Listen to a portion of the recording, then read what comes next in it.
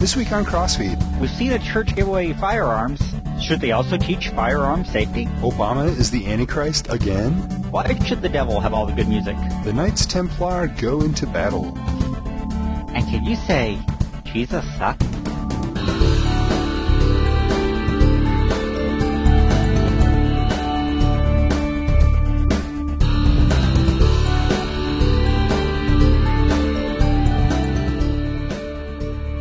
Hello, everyone, and welcome to CrossFeed Religious News. I'm Pastor Dale Critchley, pastor of St. Paul Lutheran Church in Delaware, Iowa. I am Pastor Jim Butler at beautiful St. Luke's Lutheran Church in gorgeous Dedham, Massachusetts, where it's nice and cool and comfortable at this time of year. Well, we have air conditioning, so we're comfortable too. Actually, this week's been pretty good. But hey, Olympics have started. Yes. I've watched about, I was gone over the weekend. I'm on vacation, so it's Sunday, we're recording this, and I didn't go to church this morning. I went Thursday night instead, because I knew I was going to be traveling. But, so we've watched about half of the opening ceremony. Haven't watched the other half. Pretty impressed with what I've seen so far. But, it got me thinking. Because there's all this stuff about Confucianism and Taoism and Buddhism, and I was thinking, would you ever see Christianity as a major emphasis in any opening ceremony in the United States? I would think so. You'd think, but okay. We just had one in Salt Lake City, which is, Mormon territory. Was there anything about Joe Smith or the Mormons or anything like that in there? I don't know. I'll be honest with you. I've never paid attention to the opening ceremony. Because I do, and I don't remember, any kind of Christian reference in any of them. And I mean, maybe I'm wrong. So if anybody, can remember one that I can't, send us a note at podcast@crossfeednews.com. But I was thinking about it because there was this one other one that I remember. I want to say it was the Atlanta ones, but I can't remember. Where they had these the fans blowing the windsock people, and the whole thing was really pagan. I mean, not like pagan in the sense of non-Christian, but I mean like pagan as in like, I think they were trying to go back to the ancient Greek kind of thing, and the gods and everything. And with that one, I kind of got done watching it and felt kind of uncomfortable and went, boy, I know that the original Olympics were really intended as sort of a religious ceremony, but are the modern ones too? So I thought it was interesting. I think it's appropriate to have, when religion is a major part of a nation, to have those elements as part of their Olympic opening ceremony when they're hosting it. But I just, it just got me thinking, have I ever seen, Christian elements in an American or any other, nation for that matter, with a large Christian population? Of course, it's interesting to me that they would have that, considering that China is officially communist and therefore atheist. But that's another issue. Well, they're not religions, they're philosophies. Okay, that's true. By the way, I should mention that Dale told me the other day that we are no longer banned in China. They like us again. Okay, we're kosher in China again. Yeah, that's as of actually like end of or middle of July, based on some of the statistics and stuff on our website. So, and in fact, we even had that Eric Liddell story that we talked about. Was that last time? We've had somebody from Beijing was looking up that story and found it on our site. I just happened to kind of stumble across that and go, oh, cool. That is cool. And matter of fact, I used Eric Liddell as a illustration of my sermon this morning. Oh, how trendy. Yeah, I know. I'm slick. I really timely. am. Mm-hmm. So, but I don't know if we would have a religion at the opening ceremonies, but maybe at the Democratic National Convention. As we may have seen the one. Now, I want to do this one first for a couple reasons. Number one, I'm really hoping that this would get some comments back for it. And this is a story off of BeliefNet, and so the woman said, email her. So I thought it'd be fun. I'm going to email her and tell her when you tell me the podcast is up, and tell her we talked about this on our podcast, and therefore she can make some comments back to us. So we're going to start off then by showing you this ad by the John McCain campaign about Barack Obama. Yep, and here it is. Be quiet and watch the film. Sorry. It shall be known that in 2008 the world will be blessed. They will call him the One. A nation healed, a world repaired. We are the ones we've been waiting for. And he has anointed himself, ready to carry the burden of the One. To quote Barack, I have become a symbol of America, returning to our best traditions. He can do no wrong. Do you have any doubts? Never. Can you see the light? A light will shine down from somewhere. It will light upon you. You will experience an epiphany. And you will say to yourself, I have to vote for Barack. And the world shall receive his blessings. This was the moment when the rise of the oceans began to slow and our planet began to heal. Behold his mighty hand. That's my favorite part. Barack Obama may be the One, but is he ready to lead?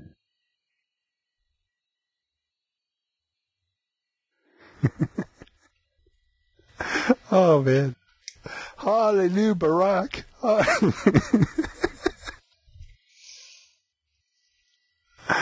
Now,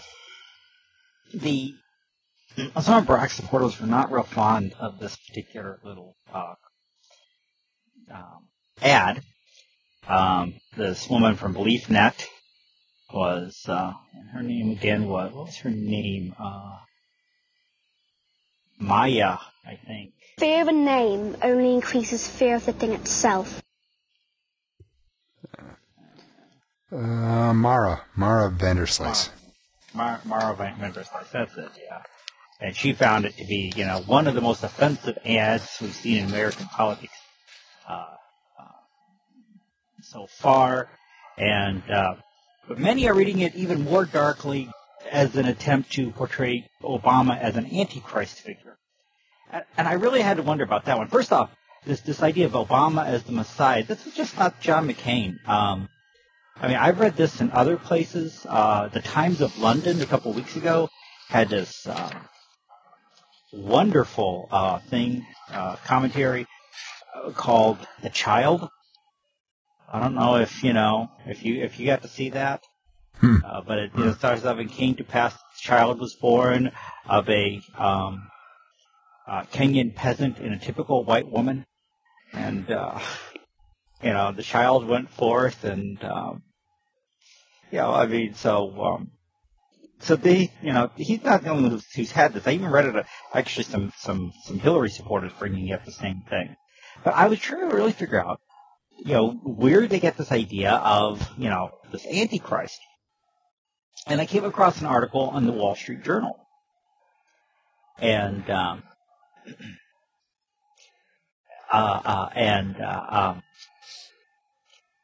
the spokesman for the John McCain campaign says, sometimes he gets carried away with his audacious statements, and it's a lighthearted ad that pokes fun at him, which is, frankly, how I took it. Mm-hmm. But some of these things is kind of interesting in this. This one guy, his name, Eric Staff, a Democratic operative, said, short of 666, they used every single symbol of the Antichrist in this ad. There are just way too many things to be coincidence. And I was trying to figure out what in the world did they see in this. And they said that there's Ohio and Pennsylvania and Colorado and Virginia. It could have those kinds of suggestions. There have been Senator Obama is the Antichrist Bible study meetings in Chillicothe, Ohio, where congregants prepare his remarks and biography of verses from the Bible. Stuart Hoover, director for the Center of Media, Religion, and Culture at the University of Colorado in Boulder, said the references to the Antichrist and McCain ad were not all that subtle for anyone familiar with apocalyptic popular culture. Some images in the ad very closely resemble the cover art and type font used in the latest Left Behind novel. The title of the ad, The One, echoes the series. The Antichrist figure, Nikolai Carpathia, sets up the one world religion. I don't know, man. I thought they were reading too much into this myself.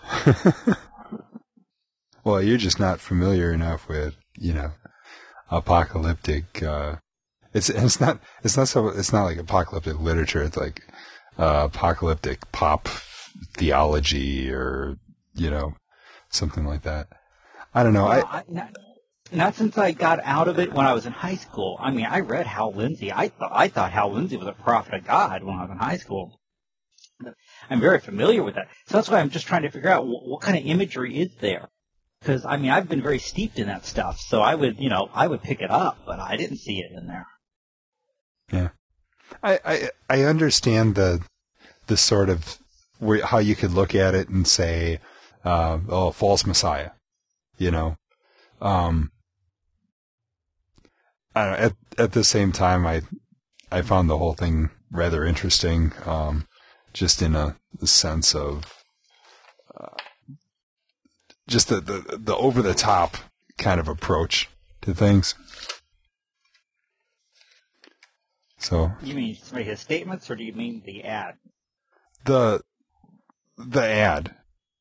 It was because it was almost like, I mean, this could have been an Obama ad where he's like making fun of all of these Obama as the Antichrist things, because it was just so extreme as a, like, oh yeah, this is what people think of me, And so I guess I have a hard time with people seeing this and taking it seriously and going, oh yeah, I mean, like, yeah, there are, but those people probably don't leave their bunker to vote. So I look at it and just, it's unfortunate that he has made some pretty outrageous claims. I mean, this is, we look back and see this is when the ocean started to stop rising and the planet started. That is, I mean, this morning, I mean, we have, this morning we had Jesus walking on the water. We have Jesus stealing the storm. I mean, it's, or, of course, my other favorite one is, we are the change we've been waiting for. I mean, you get some of these statements that are a little bit over the top, and yeah, that's what politicians do. They go after that kind of stuff, and they have fun with it. Well, this kind of reminds me of, there's a whole discussion in certain circles in the church, in the whole church growth thing and stuff, about, is it appropriate to use sort of advertising lingo and advertising marketing techniques and stuff like that in the church? Okay, which is a discussion for another time, and actually we'll probably get into that a little bit later. But I look at this and go, is it appropriate to use religious lingo in politics? And so I just, it seems to me it's just kind of a big parody. Yeah. Well, and I liked his thing there too. The light's going to come on and tell you to vote for Barack. I mean, I could see that as, I don't know. I'm a master at self-deprecating humor. I mean, so I was, I was telling Dale I did this installation today, and we didn't get to bring greetings from our churches because I really wanted to, because this guy used to attend my church in Illinois, and I really want to say, and you were sitting out there and you were listening to me preach, and you were thinking, I could do better than him. You know? You know? So, you know, I mean, that's just, you know, my kind of humor. I just, you know, and so I could, you know, I don't know, you can almost use that in a self-deprecating way, but, you know, it just sounded so, you know. Well, I like the other part of that quote where he says, the light's going to shine, but I don't know where it's coming from. It's coming from somewhere. Like, you know, and you know, there's people going, yes, the bowels of hell, you know. It's flames, you know. So, yeah, but anyway, there's a little bit of fun there. Politics are always fun. I can't think of a good segue for this part. Should we go into the music? Well, you talked about ads and advertising and marketing. So let's go into the church wars stuff here. I'm going to try resetting the thing back there, folks. Around acting it. Hang on just a second.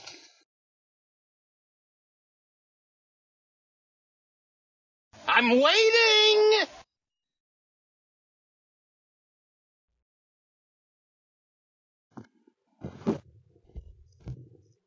There you go. That's better. That looks much better. I think my things are a little bit blocky from this end.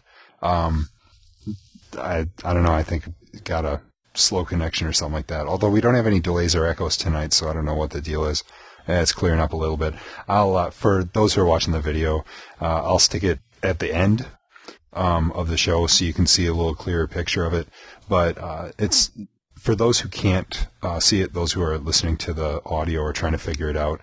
What the picture is a video projector that has wings sticking out of it, so it looks like a B-wing fighter from Star Wars, and it is shooting at a TIE fighter, and the solar panels on the side of the TIE fighter are hymnals, specifically the Lutheran Service Book, because that's the graphic that I had when I put this image together. And in fact, it's posted up at lcmspastor.com if anybody wants to use it as for illustrations or anything like that. It's Creative Commons licensed, and I thought it was amusing that I've gotten one comment on the image, and that was, "Why is the hymnal the bad guys and the projector the good guys?" Like, because hymnals make good solar panels on a TIE fighter, you know? It's just the way it worked.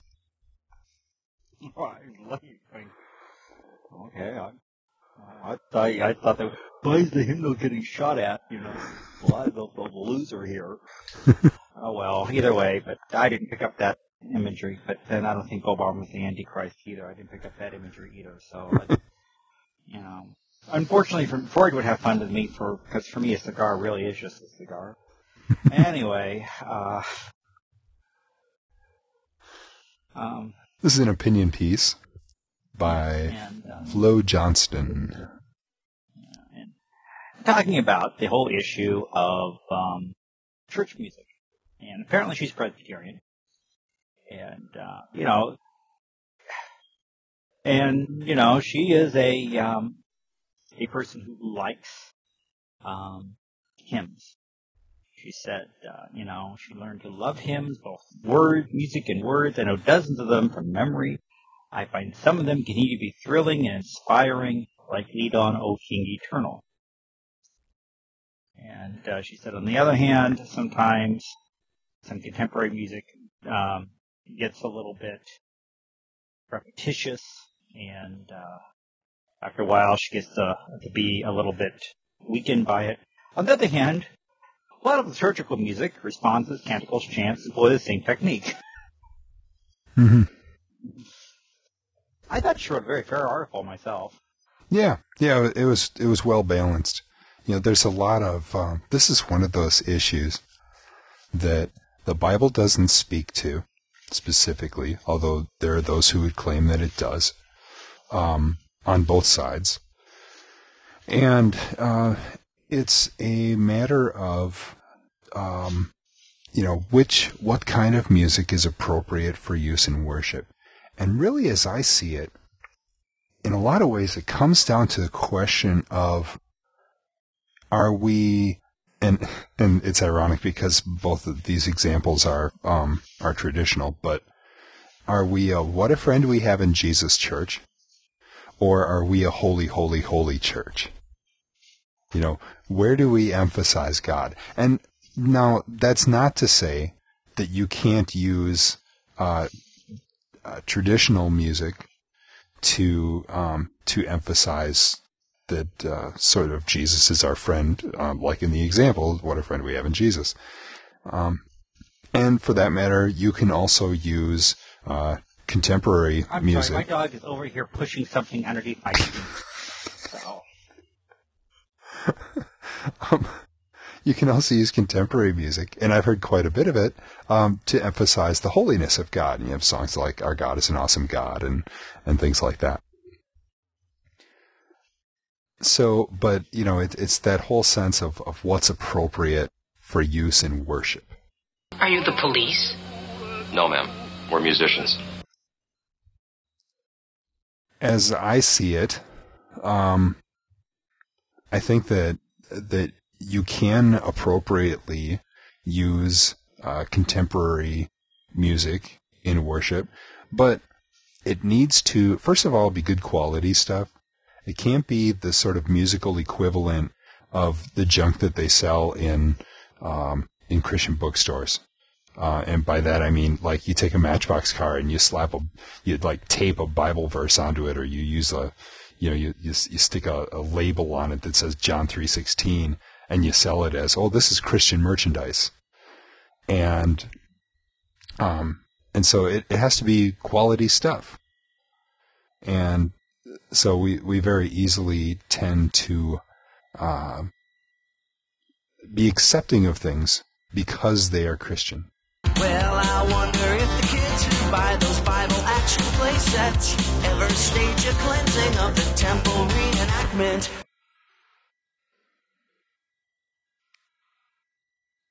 With all your fast movements, it was more impressive than the light show at the opening ceremonies because it made everything all blocky.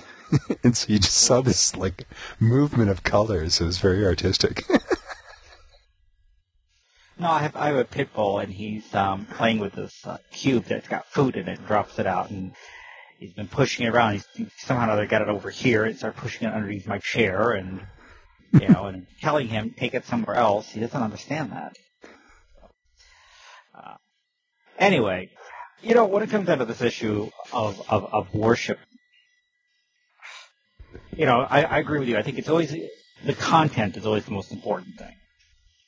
And there's good and bad in both. Well, Theodore Sturgeon, of course, made the famous statement one time: 90% of science fiction is crap, but then 90% of everything is crap. So, I mean, that's been known now as Sturgeon's law. And so when guys, start talking about, this is bad, this song's bad, Sturgeon's law, buddy. 90% of traditional hymnody is bad. Yeah, boy, ask my members when I pick a hymn that they don't, even I have trouble singing it, and I'm the one that picked it out. Comments afterwards. Not only tune, I'm thinking, words particularly, but, I have decided to follow Jesus. That's a horrible hymn. But it is a traditional hymn. It's not a contemporary Christian hymn. In the garden. In the garden, the Andy song. And I still want to meet Andy. Anyhow, so, but there's a lot of really bad music out there. I mean, we can just simply say that. And a lot of the stuff is repetitious. So my son was there at his evangelical high school, and this guy was going, I don't know how you can stand to go to your church. You just say the same things over and over again. And my son turns around, looks at him, and says, you mean opposed to that song we did in chapel the other day? yes, Lord, yes, Lord, yes, yes, Lord. You know, did for 5 minutes.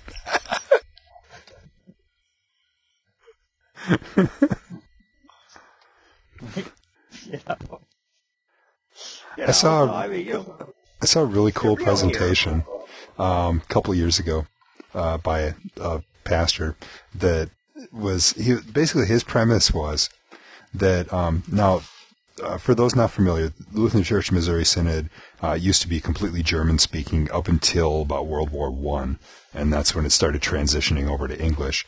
There was even a Lutheran denomination called the English Synod that wanted to be a part of the Lutheran Church Missouri Synod and got denied because they didn't speak German. Well, now they are part of us, and they're called the English District. But he, what he did is he looked at all of the arguments against switching from German to English that people were making at the time, and it was like, there's no good English stuff out there that has good theology. There's I can't even remember all the arguments, but it was like every single argument that was made against switching to English, they're the same exact arguments that are used for sticking with traditional hymnody instead of contemporary music. And so I thought that was really fascinating just to see the similarity there. Although I do think that a lot of the contemporary music, some of it is not as sad or as mournful as it could be. You know, I mean, you do get these things that you talk about, the derogatory term is happy, clappy, and there are some of them. So I had a friend of mine who was Baptist. He just got creamed by this church, just from Rona, and began attending an Assembly of God church. And he said, he's telling me, going, here we are just feeling devastated, having been, his wife and kids. I mean, they're just completely feeling devastated with what's going on. And they're walking in there, and this place, smile and clap and they're just, let's all be happy. And he's like, I didn't feel happy. Where are, and then he started coming to our church, and he started coming at Lent, and he was like, that hymn today, that spoke to me. Because, it was a kind of a minor key, mournful tune. And he said that really, touched him in the pain that he was feeling at that time. Although I told my director of music the other day, I said, can we do something during Advent this year, make it a little bit more cheerful? I think Advent to be, a time of hope and, it's not Christmas yet, but, can't we use more cheerful music, and that talks about expectation, hope, and some of those hymns that are there, that are, I don't like singing them. So, anyway, the worship wars continue. Hey, maybe you've got some comments, by the way, the worship wars and how it plays out in your church. Let us know at podcast@crossfeednews.com. Yeah, we'd love to hear from you. Comments.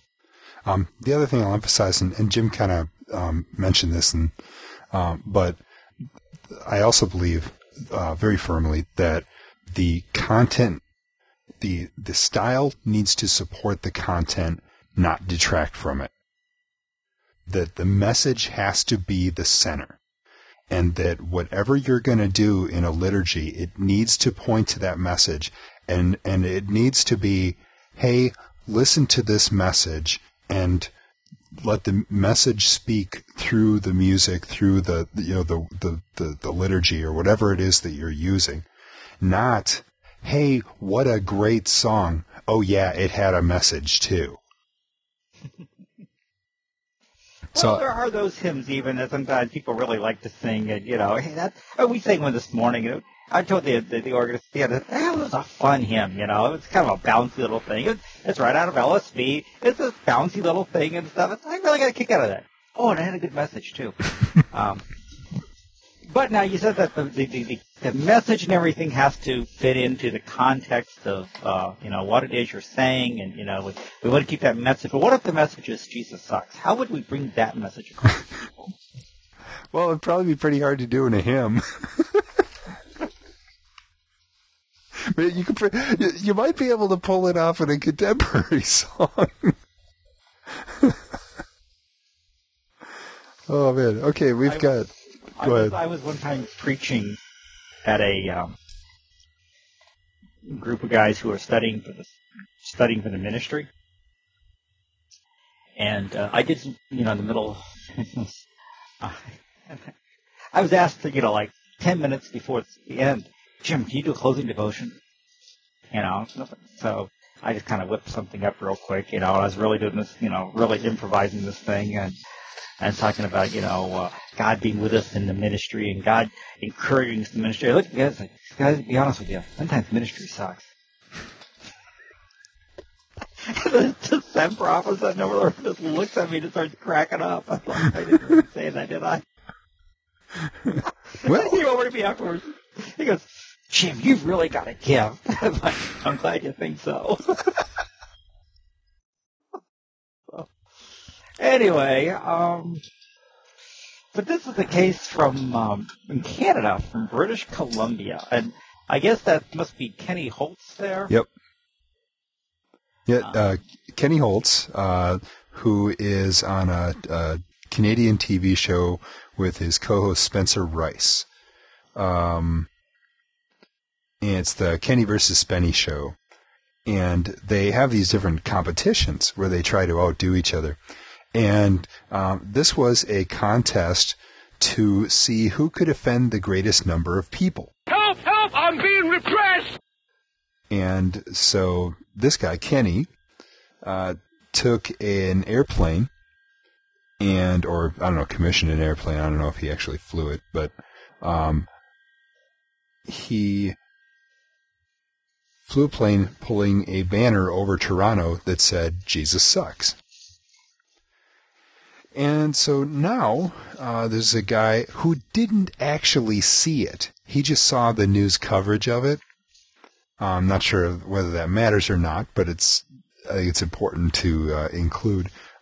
His name is Dean Skoreko.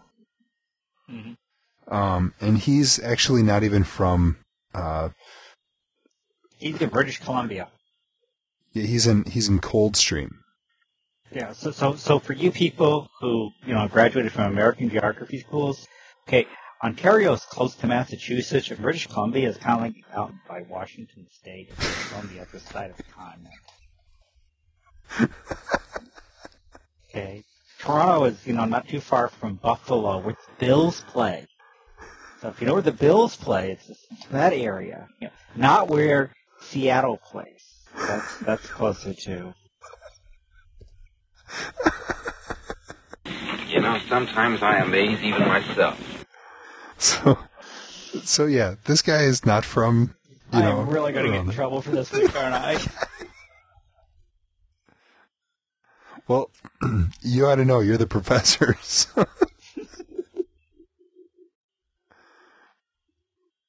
So this guy says, Dean, the guy that's suing him, says, my Christian beliefs and upbringing were publicly ridiculed.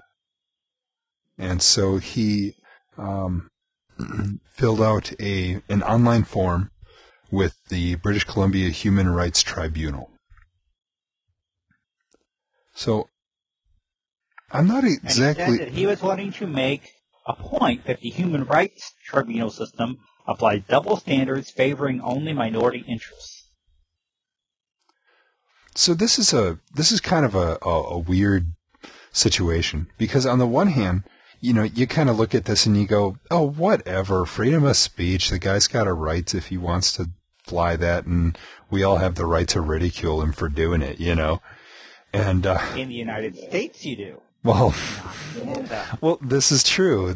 Freedom of speech is a little bit different in Canada than it is in the United States. And they've got all these... Because I guarantee you, if he had... when I read that and said, if you want to find, who's going to offend the most people, I thought, well, why don't you try printing the Muhammad cartoons? Then you'll find out. Yeah. Yeah, or, putting one of those on a banner, yeah. Yeah, and the thing is, this guy's got a point because that would probably be considered hate speech. It would be.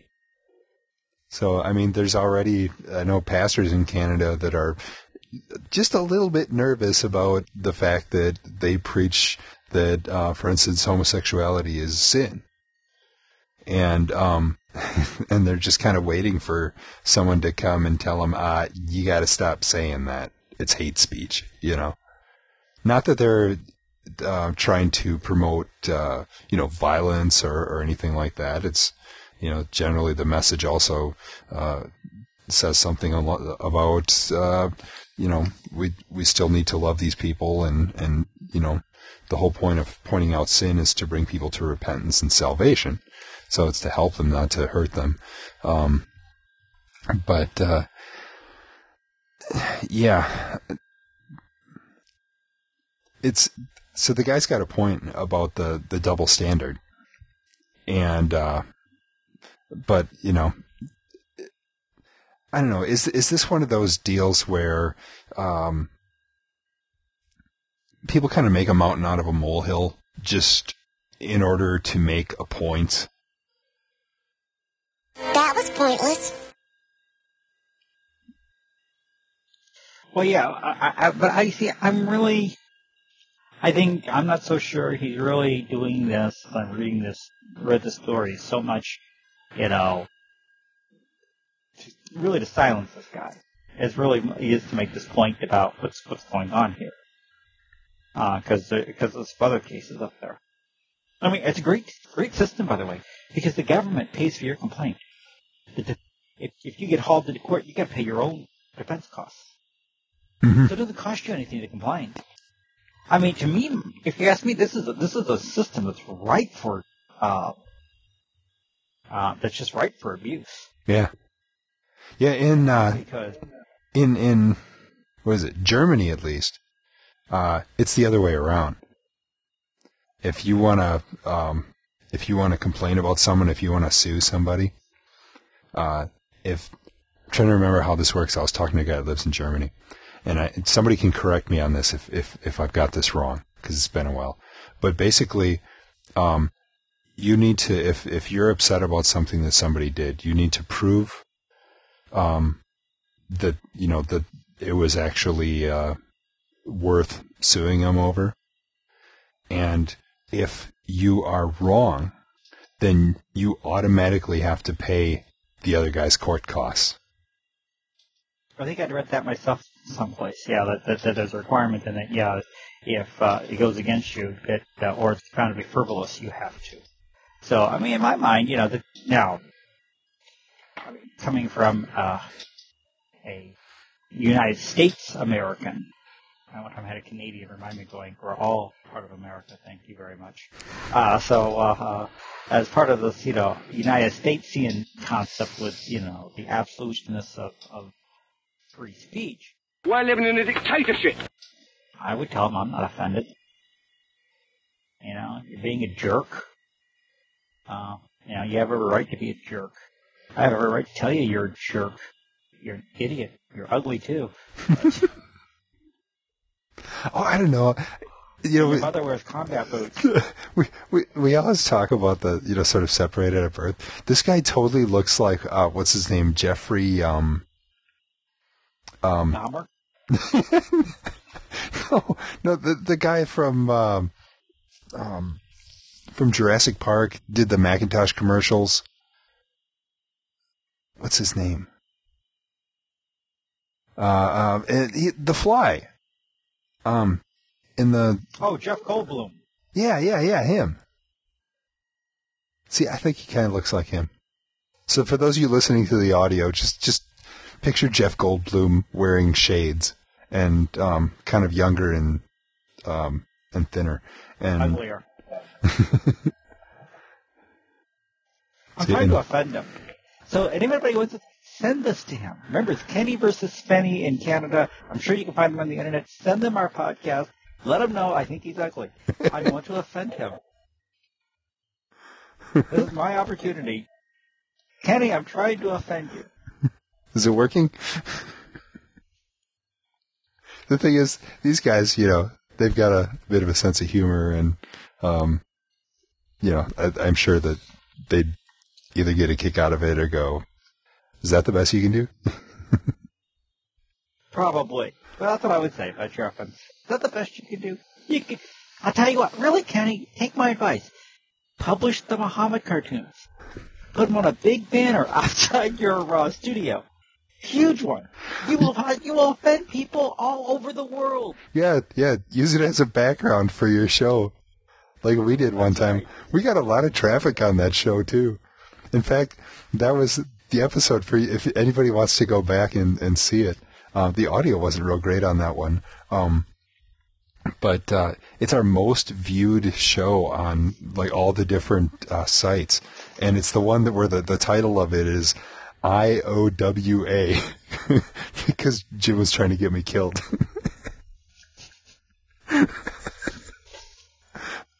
So Kenny, if you want to offend people all over the world, that's how you do it. We know. We've done it. It's also how you get ratings.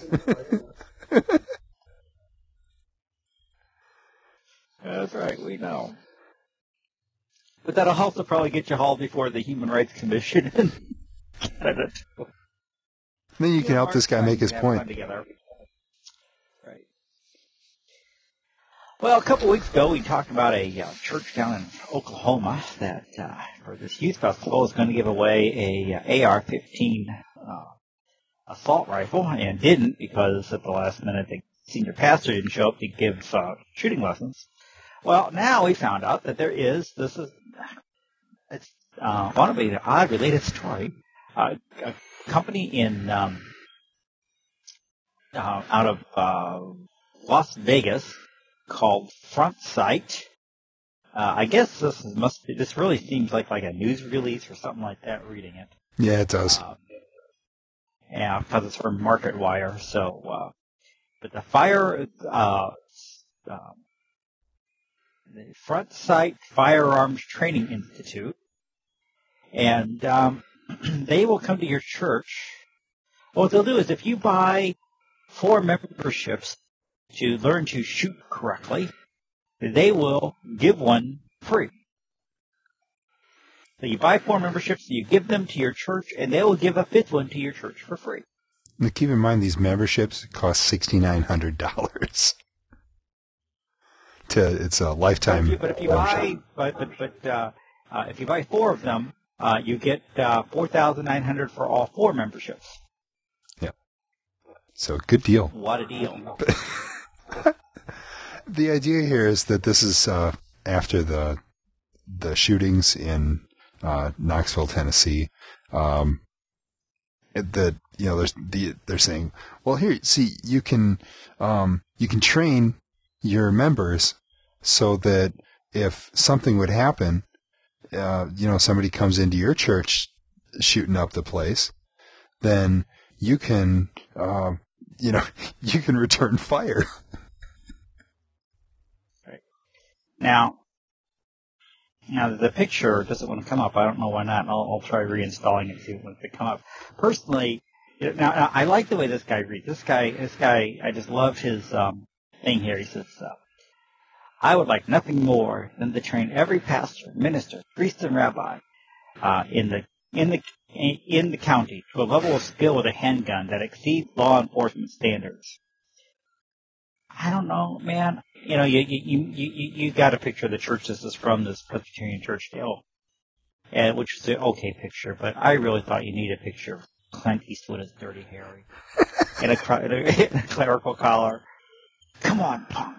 Make my day. I can see Dale saying this in the pulpit. Just tell me this.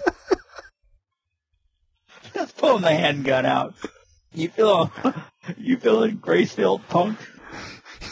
The problem here, though, is that you've got 4 of your members are trained, too. So, which 4 of our members should I train to be a sharpshooter so that they don't like something I preach about? Bam! In that case, I shall have to kill you. How dare you say that? Just see it. Yeah, you see, now Dale was on vacation today, so he had a guest pastor. I can just imagine going, look, man, you gotta preach good. These people are packing heat. Yeah, given that I started looking for somebody to sub for me like 2 weeks ago, it was a bit of a late notice and a little bit of a putting things off on my end.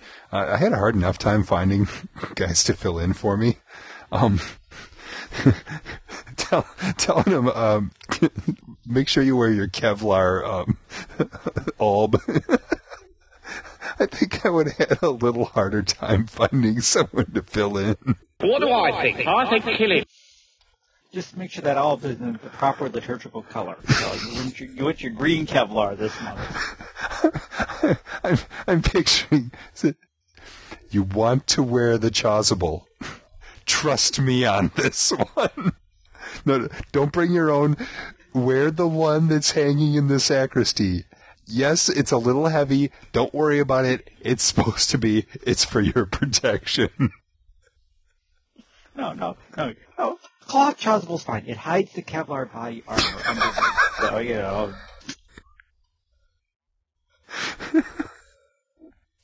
So, the alb's kind of loose.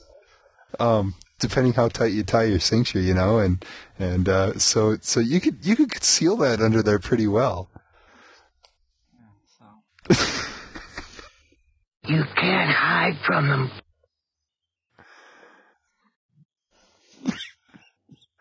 I don't know.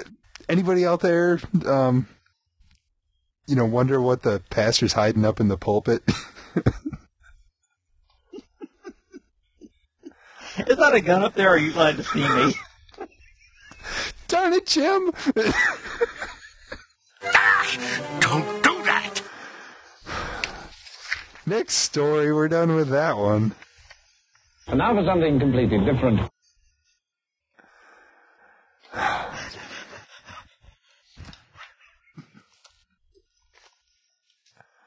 Speaking of weaponry, I was going to say something about the sword of the spirit versus, other kinds of weapons, but that's gone.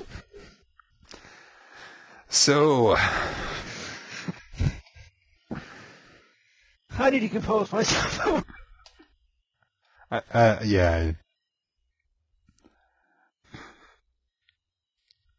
If you have comments, you can send them to podcast@crossfeednews.com. Attention, Jim. Boy, no control.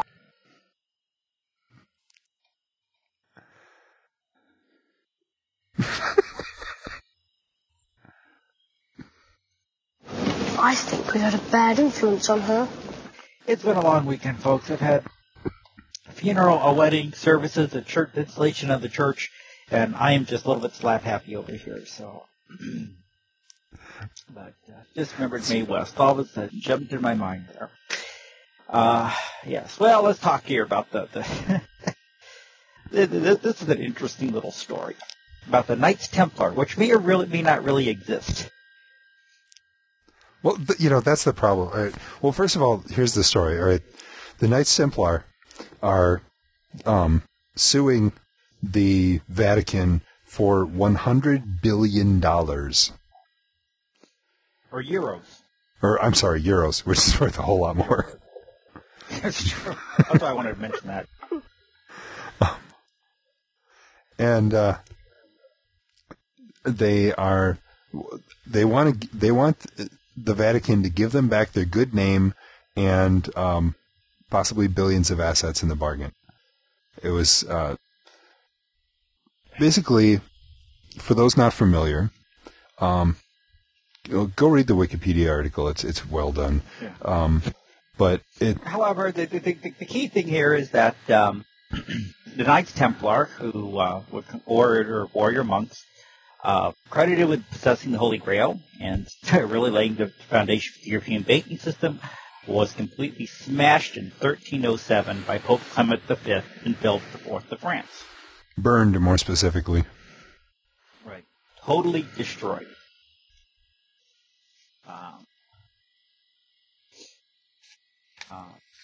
But now, 700 years later, this group is shows up and says, we want our money back that you stole from us. 700 years ago. Now, how do you prove that you're in any way associated with a group that was around 700 years ago? Well, that's the problem, because the group was obliterated.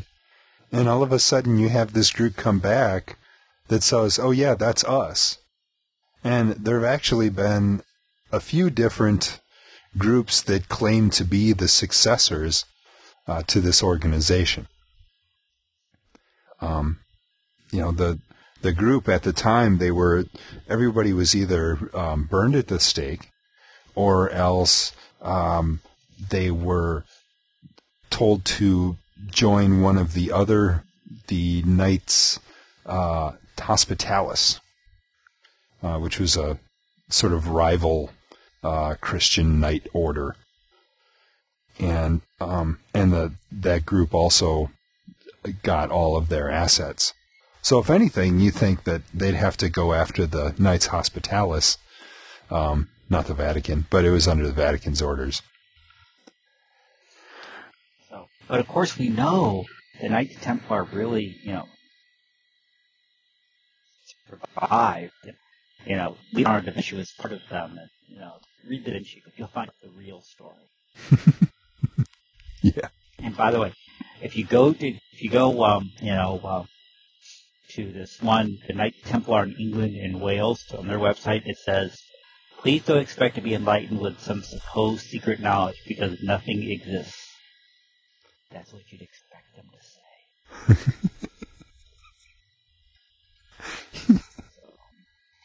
So this is just all a smokescreen.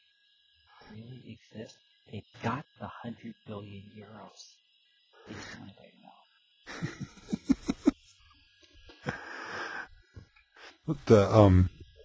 I thought it was interesting the number of different people that have claimed to be successors, or to have, even the York Rite of the Masons claim to be successors and things like that, and those guys have enough money to actually pull a lawsuit.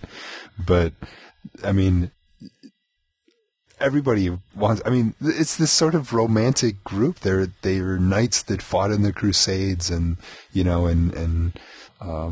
did all these good works and things like that, and they're kind of famous, and so like, oh yeah, that's us. Yeah, I'm part of that.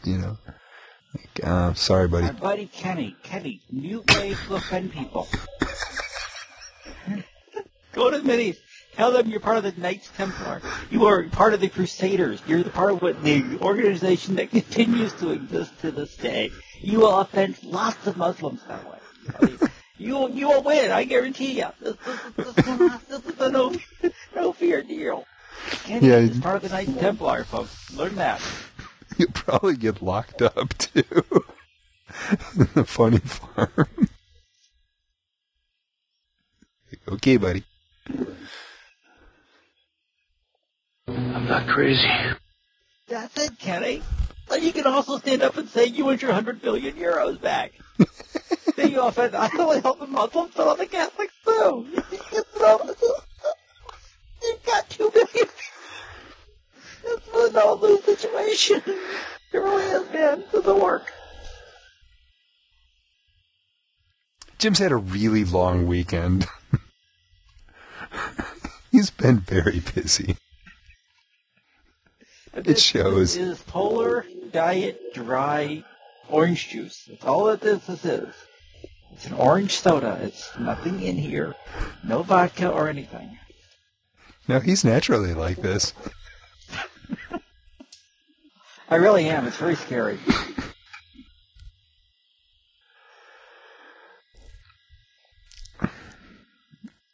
So this is an interesting story.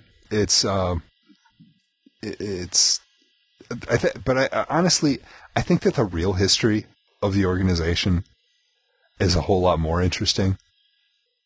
Just all the politics and stuff that led to their demise, and that these people were forced to confess all this different stuff under torture, that none of them really they're claimed to have been involved in demon worship and all kinds of stuff. And heresy, sodomy. Yeah. So, the most interesting thing was, if you've ever heard the name Baphomet, which is a demonic name that shows up in a lot of satanic literature and stuff. Most people figured that the name first showed up during this whole Knights Templar trials and stuff like that, and they're supposedly worshipped this thing that turns out it was actually a mistranslation or a misspelling of Muhammad. So when you consider the Crusades and Islam and everything, the name showed up and was misunderstood apparently. So I had never heard that one before. Neither had I until I started clicking links on the Wikipedia article. Cool. I was checking out Wikipedia today. I was clicking links on the pulp hero Doc Savage. So maybe that explains a lot about me, folks. So maybe you don't like my sense of humor. Maybe I managed to offend you tonight. Maybe you got other ideas that how Kenny can offend people. So I think you have to go to beat me. Let us know at podcast@crossfeednews.com. Yep. Is Barack Obama really the Messiah? Let us know. Podcast@crossfeednews.com. So that's all we have for tonight. We better quit now, huh? And before I lose it again. Yeah. So, good night, everybody, and God bless. Good night. God bless.